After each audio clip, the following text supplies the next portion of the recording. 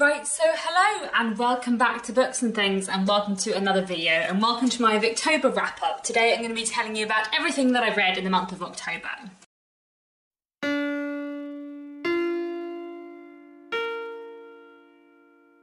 So October for me is always Victober or Victorian October. If you are new to this channel and you don't know what Victober is, then I will link the announcement videos down below for this year. But Victober is a readathon that I run every year with a bunch of other booktubers, which is all about reading Victorian literature in the month of October. So in Victober this year, I read 8 Victorian novels, 2 Victorian epic poems, 1 Victorian full short story collection, and 16 other short stories from various collections. So I'm pretty pleased with what I read in Victober, and let me get into the books. So I'll start off with the novels, and let me start off with the 2 books that were rereads for me this month. So I reread The Mayor of Casterbridge by Thomas Hardy, which was our group read for the month, our read along, and I really enjoyed rereading The Mayor of Casterbridge and reading on the Goodreads group kind of what other people were feeling about The Mayor of Casterbridge as they read it.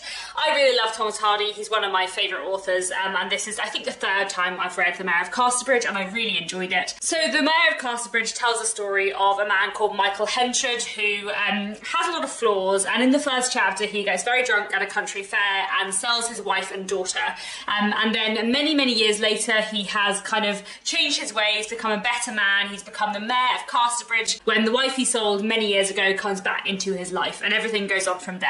I really love The Mayor of Casterbridge very much. I think it is tragic and powerful and thought-provoking and beautifully written, and I feel like Thomas Hardy is wonderful at writing very flawed people who you feel a lot of sympathy for, even if you really dislike them. Like, I feel like I don't really like any of the characters in The Mayor of Casterbridge, and maybe I slightly like Elizabeth Jane, but even then I don't feel like I love Elizabeth Jane as I do with the characters from other Victorian novels that I really love. But there's something about the way he writes his characters where I feel for them so much, and I feel like he's very good at kind of creating very psychologically real people in just a fantastic way. So I highly recommend The Mayor of Casterbridge. I'm really glad to have reread it. Then the other Victorian book I reread this month was The Moonstone by Wilkie Collins. I listened to both this and The Mayor of Casterbridge on audiobook actually, and I really loved this. So I first read The Moonstone as a teenager when I was, I don't know, maybe 14, 15, and I hadn't read it since then. So it was really nice to come back to it after, I guess, 14 or 15 years, and I really enjoyed it. It's a really compelling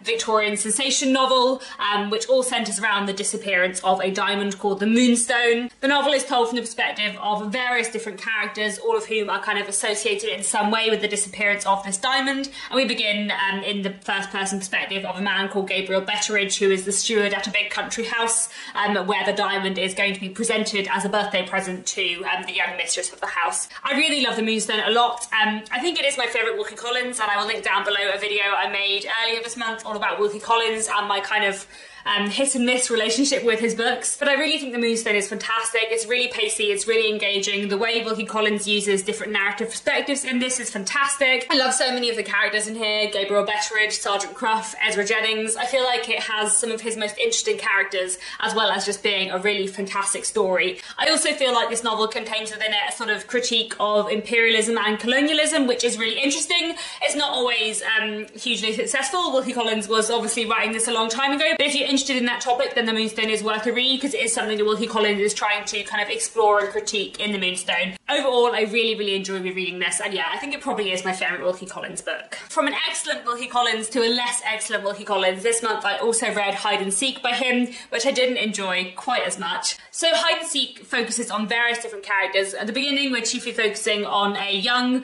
man called Zach, who is quite like sort of dissolute. He sort of means well, but he's got into lots of scrapes and is hanging out with the wrong crowd. He has a friendship with an older man who is a painter called Valentine Blythe, and Valentine lives with his wife and his adopted daughter Madonna. Madonna is a young woman who is deaf, who Valentine adopted, I think sort of 12 years before the narrative begins, and there is some mystery surrounding her birth. And so the novel kind of focuses around the mystery surrounding her birth, and there's a new character who comes in sort of at the midway point, who may or may not have something to do with Madonna's past, and everything kind of goes on from there. I think there are a few problems that I had with Hide and Seek. There were some things about it that I liked. I just really love Wilkie Collins' writing style, so it was kind of enjoyable to read up until towards the end. And in general, there were some things that I really liked about it. You know, I think the characterisation was quite interesting, and I think kind of Valentine and his family were quite interesting to read about. But the pacing, I feel, is very off in this novel. The novel doesn't really get going until halfway through, and even then, there's not actually like that much action and mystery and peril in this in the way that I feel like I expect in Wilkie Collins, but also I feel like his writing expects it. Like he's writing like there's a big mystery and a big peril, and actually there just wasn't that much of it in Hide and Seek. There was also one other like plot point revelation thing towards the end that I just didn't really like, and that kind of annoyed me too. So I don't feel very positively about Hide and Seek, which is a shame after having just finished The Moonstone immediately before I read this and feeling very positively about Wilkie Collins. But that's okay. He's a very hit or miss author for me. That's fine. I'm going to continue reading his work because I do think there are some absolute gems in there, but not all of them are for me. Another novel I read this month was The Semi-Attached Couple by Emily Eden. I listened to this on audiobook too, and this is a book that I really enjoyed. So this tells the story of a young woman who, at the beginning of the novel, gets married. She's 18 years old, and she gets married to a man who is very in love with her, and she is a bit in love with him, and the husband soon begins to realise that he loves her more than she loves him, and it kind of drives a wedge between them. And the novel is basically about their marriage and the divisions and complications within their marriage, as well as kind of the various friendships and romances and familial relationships going on between all of their friends. There were a lot of things I really liked about The Semi-Attached Couple. I feel like the way it looks at marriage is fascinating, especially at like how young Helen is and how harder that kind of makes everything, and how she just isn't that emotionally mature. Like I feel like that was quite interestingly explored, and I also feel like some of the characterization was fantastic, both of the two kind of central characters, the semi-attached couple, but also Lady Portmore, who I kind of hated, was fantastically drawn, and some of the other minor characters were really well done as well. The one thing I will say though about the semi-attached couple is that I just wish it had been twice the length. I feel like it had a lot of characters for the length that it was, and I kind of just wanted it to be longer. Actually, the semi-attached couple really reminded me of an Anthony Trollope book in that it's got like, you know, a really interesting exploration of marriage and a big kind of country house party, an election, and it's kind of focused on the upper classes. Like it really reminded me of quite a lot of Anthony Trollope novels, but it's so much shorter and briefer than when Anthony Trollope writes about those same kind of subjects, and I kind of just wanted it to be twice the length and for us to just spend even more time with all of these characters, because I found them all really, really interesting, but I feel like especially some of the minor characters we just didn't spend quite enough time with. So I really, really liked it, and I liked it more than The Semi-Detached House, which is the other book by Emily Eden that I've read, but I do wish it had been a little bit longer. Also in Victober I read Marion Withers by Geraldine Dewsbury. This was a really interesting novel. I'm still kind of like gathering my thoughts together on this one. So this is the third book I've read by Geraldine Dewsbury. Previously I have read The Half-Sisters and Zoe. The Half-Sisters is one of my favourite books of all time, and Zoe I quite liked but I didn't love. I feel like Marion Withers is a stronger book than Zoe, but it still falls like quite far below The Half-Sisters for me. I did like a lot of things about it, but it just doesn't really compare to The Half-Sisters, and that slightly makes me sad because I feel like I've now read 3 books by Geraldine Dewsbury, and one of them is brilliant, and 2 of them are quite good. And maybe I just need to read more by her. I don't know, but yes. Anyway, there are a lot of things that I did like about it. I did find it a really interesting novel. It tells the story of a young woman called Marion Withers. She is the daughter of a manufacturer who owns a factory kind of outside Manchester, and he has had a very kind of complicated life. He's a self-made man. He sort of began his childhood as a beggar on the streets, but he has a kind of genius for inventions, and by inventing various different kind of labour-saving bits of machinery, he's managed to kind of rise to the top of his field, and he now owns a factory. And we're basically following Marion's life, her relationship with her father, and also Marion's relationship with various other characters that she meets when a school friend invites her to go and stay in her house. So she goes to stay with this school friend, and there she meets various different characters, including a young man called Albert, who she takes a fancy to, but who in his turn has taken a fancy to a married woman who is also staying on a visit to the house. And meanwhile, there's another character called Mr. Cunningham, who's kind of interested in Marion's father's mills, who kind of comes into their lives as well. So I feel like there was a lot that I really liked about Marion Withers. It was a really interesting novel. I liked Marianne as a character, and I found her quite interesting to look at. She reminded me actually a little bit of Elizabeth Jane from The Mayor of Costbridge, where I liked her and I found her interesting, but I kind of didn't love her. I think my favourite character was probably Lady Wollaston, who I found really, really interesting, and I found her also quite interesting to look at in comparison to a very different but also slightly similar character from the half-sisters called Alice. So I was kind of thinking about that a lot as I was reading, which was quite interesting. And then I really liked Lady Wollaston, and I quite liked her arc. I thought that was quite interesting. I thought a lot of the kind of like more minor characters were really fascinating. Like, I feel like Geraldine Dewsbury is really fantastic at characterisation. I haven't decided how I feel about Mr. Cunningham. I felt like he was quite patronising to everyone in some ways, which I found slightly frustrating, but also he did kind of say some really interesting things, so I feel like he was sort of being used by Geraldine Dewsbury to kind of get across some of her sort of philosophy of life, I suppose. So I think that's maybe why he came across as a bit like didactic at times. But I did still find him quite an interesting character. I just can't decide if I like him. I think my main thought about Marion Withers is that it felt a bit unfocused. Like, I feel like it couldn't decide whether it wanted to be an industrial novel or not, because some of the novel feels like it's very focused on kind of industry and Manchester and the mills and kind of the plight of the working classes and how the situation kind of needs to be changed. There are several chapters which feel very focused on that, but then there are other chapters where that feels very, very far away, and it's much more kind of a buildings romance for Marianne, of her kind of like discovering what she wants from life and kind of learning more about love. But then at the same time, as well as those two things, we also have kind of Albert falling in love with Lady Wollaston, who's a married woman, and their kind of like complicated dynamic and what that is saying about kind of like gender and social position and marriage. So I really liked it, but I feel like there was a lot going on and it couldn't decide what was the main thread. And I think the other thing is that one of the reasons why I love the half-sisters so much is that I feel like it's very proto-feminist, and I feel like Marion Withers is slightly less proto-feminist. I don't know, I feel like there were still some interesting things in here to do with gender, especially to do with kind of women's education, but I felt like this book as a whole felt a bit more like paternalistic, whereas the half-sisters felt a bit more individualistic, and so I slightly got frustrated with the kind of paternalist stuff in here. I don't know, I did really, really like it, and I feel like the fact that I've spoken about this for ages tells you how much I'm thinking about it. I think it's a really interesting novel, but yes, I didn't love it quite as much as the half-sisters. Then I also read A Noble Life by Dinah Mulock-Craik. Dinah Mulock-Craik is another real favourite author of mine. I've read 3 of her books, Olive, John Halifax Gentleman and A Noble Life. Olive is only my favourite, but I think I probably like A Noble Life as much as John Halifax Gentleman. That is to say, I feel like John Halifax Gentleman might be a slightly better book, but there was something about A Noble Life that I really liked. I think it's partly just that I really like Dinah Mulock-Craik's writing style, and I really like the way she writes about emotions and characters in a slightly like pulled back way. A Noble Life follows the life of the Earl of Cainforth, who is a Scottish Earl. We're following him right from his birth and through his childhood and his adulthood. The Earl of Cainforth is born with a disability. He is never able to walk. He can just about hold a pen and write, but it's very, very painful, and he suffers from a lot of chronic pain throughout his life.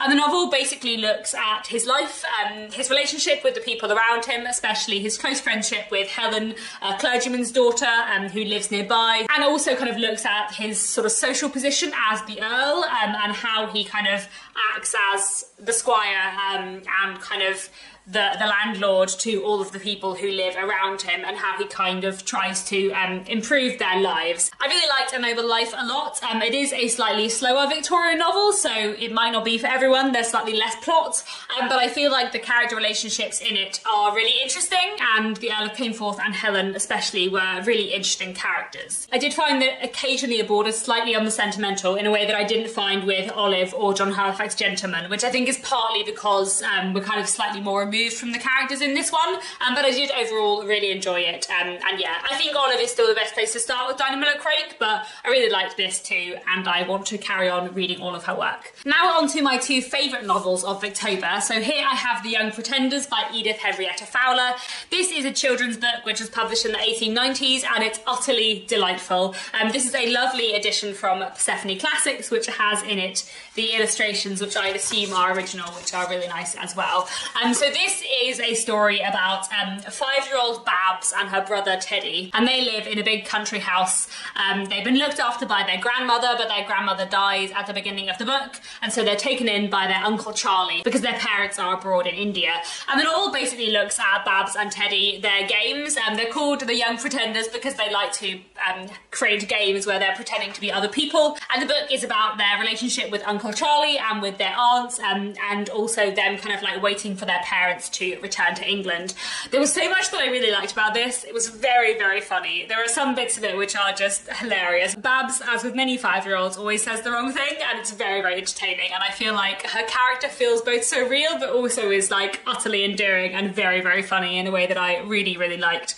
But I feel like this novel strikes a really fantastic balance between being really fun and joyous, but also being quite somber at times. Uncle Charlie and Babs like form a really close friendship where he is, you know, her surrogate father, and he loves her very much, but he knows that she is waiting for her parents to come back from India, and that when they come home to England, he will not have that role in her life anymore. And I feel like Uncle Charlie was a really interesting character, and there are some kind of like somber moments in relation to him that I thought were really well done. So I really, really liked The Young Pretenders. I would highly, highly recommend it. It's really, really joyous, but also like really thought-provoking too. And yeah, it was an utter joy, so I'd highly, highly recommend this one. It was a fantastic book. But my favourite thing of the month was The Three Clerks by Anthony Trollope, which was just absolutely fantastic. I love Anthony Trollope very, very much. He is one of my all-time favourite authors, and this book was just wonderful. One of my favourite Anthony Trollopes, just fantastic. I loved it so much. So this tells the story of 3 clerks working in the civil service. Harry is sort of like the well-behaved one, and Charlie is very much not the well-behaved one, and Alaric is somewhere in the middle where he sort of acts as though he's well-behaved, but actually maybe there's some more complicated, darker, messy stuff going on under the surface. And the book is about these 3 clerks, their friendships, their work, and also their connection with a family who live just outside of London, who are Harry Norman's cousins, but Alaric and Charlie end up kind of getting to know them too. And this family consists of a widow and 3 daughters. And if you know anything about Victorian novels and the marriage plot, you can imagine that the 3 daughters and the 3 clerks are going to have some interweaving romantic plots. And it was just excellent. It was just an utter joy in so many ways. So there are many reasons why I love this book. One, just because it's Anthony Trollope and I love the way he writes and his characterization and his plotting. Like, I just absolutely love his novels. I just feel like I can always trust Anthony Trollope to give me like the ending I want, which is something that is very nice because I feel like that's not the case in all Victorian novels. Then another thing that I really loved about this book is that it's about the Victorian civil service, and I actually find the Victorian civil service fascinating, and I always have. Anthony Trollope did himself work in the civil service within like the post office, so he was very familiar with the workings of the civil service, and I feel like you can really tell this. Anyway, Charlie was probably my favourite character. He also wants to be a writer, and I feel like the bits about him kind of trying to get published and trying to make a career for himself as an author, and his kind of hopes that that will help him become a better person, I feel like that was all really interesting too. And just in general, like, I feel like Anthony Trollope is so wonderful at creating characters who behave badly, have lots of flaws, do all the wrong things, but also you don't hate them, you just feel like they're letting themselves down and not living up to their true potential. And I feel like there are many characters in The Three Clerks that fit into that, and I feel like Anthony Trollope does it wonderfully. So I really thoroughly enjoyed this, just thought it was great, and yeah, what a joy. Love this very, very much. Moving on to some poetry. This month I also read 2 epic poems. So the first one that I read was Aurora Leigh by Elizabeth Barrett Browning, and I really enjoyed this. It's a really interesting Bildungsroman epic poem, which tells the story of Aurora Leigh from her childhood into her adulthood in the first person, and it's about Aurora Leigh's kind of development, her moving from Italy, where she's grown up, to England, where her father is from, her kind of complicated feelings about marriage and individuality, and her drive to become a poet herself. There was a lot that I loved about Aurora Leigh. I feel like it was probably my third favourite thing of the month, actually, after The Three Clerks and The Young Pretenders. I thought this was fascinating, and I enjoyed it a lot, actually. I'm not always one for epic poetry, but this was really fantastic. Like, there were some bits where it became a little bit tangential and rambly, but in general, it was really gripping and really interesting to read, and I really liked Aurora as a character. I loved the way this book looked at Aurora's career as a writer. I found that absolutely fascinating. The way that Elizabeth Barrett Browning writes about the position of women in this epic poem was fascinating, and I feel like some of this book and the kind of way it looked at gender and womanhood, I suppose, was just fantastic and really, really interesting and felt really ahead of its time. However, I was slightly disappointed with the ending in light of that. I feel like I wanted this epic poem to be slightly more proto-feminist than it was, and it was still quite proto-feminist, but I feel like I wanted it to go one step further. But, you know, I did still think it was really fantastic, and that was a really, really interesting aspect of it. As well as being a buildings roman and an epic poem, it's also a kind of social critique novel, and it has a lot about it that is kind of critiquing society and social structures to do with marriage and class and gender in a way that I found really, really interesting. Elizabeth Barrett Browning's kind of aim in writing this was to write an epic poem about the Victorian period, about the present day when she was writing, because a lot of epic poetry tended to be historical and set in the past, like the next epic poem I'm going to talk about. So I found it really interesting that this was her, like, really wanting to write about the time she lived in. So it's a really, really fascinating book. And yeah, I would really highly recommend Aurora Leigh. I thought it was fantastic, and even if I didn't love the ending completely, I feel like I'm going to be thinking about it for a long time, and I feel like I will settle down on loving it completely by the end, the more I think about it. Anyway, then the other epic poem that I read this month was The Ring and the Book by Robert Browning, who was the husband of Elizabeth Barrett Browning, and I did quite like this, but not nearly as much as Aurora Leigh. I listened to this on audiobook, and this was a really interesting book in its premise. Basically, The Ring and the Book is all about a murder trial taking place in 17th century Italy, and we learn the kind of basic facts early on that a man murdered his wife and has confessed to the murder, but says that he was justified because she had been adulterous. And basically in The Ring and the Book, what we get is the perspectives of various people kind of saying what they think happened and what they think was right and wrong and what they think the truth was. So we hear from the husband who has killed his wife, we hear from the wife, like, her dying words, we hear from the priest who the husband accused her of having an affair with, we hear from the Pope who's, like, judging the trial, we hear from, like, general opinion within Rome, and we hear from various other people who are involved in some way or another. And the poem is basically about truth, I suppose, and the complexity of truth, and how lots of different people can have different views on a situation, and also how just because someone may be telling the truth, that doesn't mean that what they have done is right. So I feel like it was a really, really interesting book in its premise and what it was trying to do and what it was saying, but it is quite long and it is a bit rambly, and I do feel like there were whole sections which I just didn't get as much out of. Like, I feel like there were sections which I thought were fantastic and brilliant, and then there were other sections of like an hour of the audiobook where I just didn't get much out of it. It is quite long-winded, and I feel like Robert Browning could have achieved the same thing in about half the length. So it was an interesting read, and I am glad I read it, but yeah, it was not an easy Victorian read, not a Victorian read for beginners. If you're interested in trying some epic poetry, Aurora Leigh is much more accessible. Moving on to the short stories, so I read one full short story collection this month, which was Keynotes and Discords by George Edgerton, which actually is two short story collections. I think they were originally published as Keynotes and Discords, but now they're often published together. So this was a collection of short stories from the 1890s, which I found really interesting. I liked some stories more than others, as does often happen in short story collections. I would say that Virgin Soil was my favourite story. That was one from Discords, and that was my favourite story by quite a long way. I think a lot of the other stories I found really interesting, but I didn't necessarily like them all, if that makes sense. George Edgerton is kind of part of like the New Woman movement, and she writes a lot about gender and the position of women within society, and sometimes her stories have more manifesto than plot and narrative in them, and sometimes she manages to combine the manifesto and the narrative fantastically, such as in a story like Virgin Soil, which I thought was fantastic, but sometimes I feel like she doesn't blend the two things quite so well. So I would recommend Keynotes and Discords, but I think it's probably one to read if you're kind of interested in Victorian feminism and proto-feminism and the New Woman movement, rather than like just a good read on its own, if that makes sense. Then I also read 16 other Victorian short stories. I'm not going to talk about all of these today because I did make a separate video. I read all of these short stories in one day, doing a kind of how many Victorian short stories can I read in one day kind of challenge. So I'll link the video vlog that I did of that down below, and I won't go through them all here because there are quite a lot.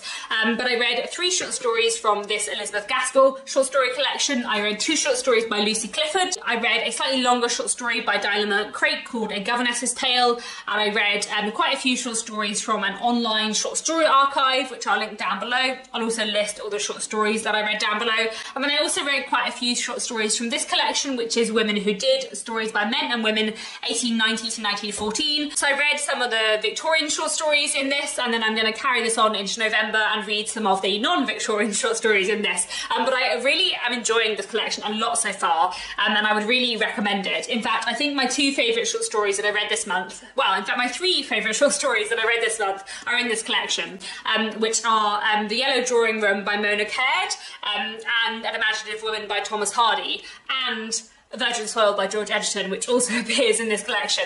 So far, this is a really strong collection and one that I really recommend, and I'm really looking forward to finishing this off in November and reading the rest of the stories, especially because this is a collection of stories which is basically about the kind of New Woman movement at the turn of the 19th century into the 20th century, which is something I'm really interested in. So yes, I'm really enjoying this so far, and yeah.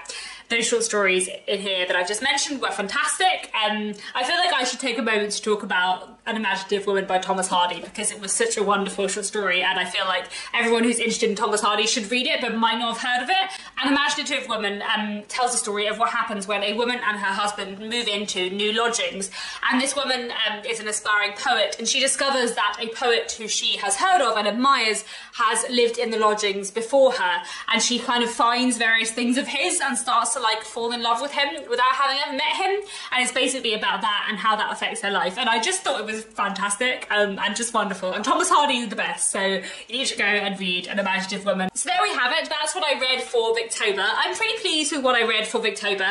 There were of course several books on my TBR that I did not manage to get to, but that's fine. I think I read some really fantastic stuff this month, especially the 3 Clarks, The Young Pretenders, Aurora Lee, and some of the short stories that I read, and I just had a really good reading month overall.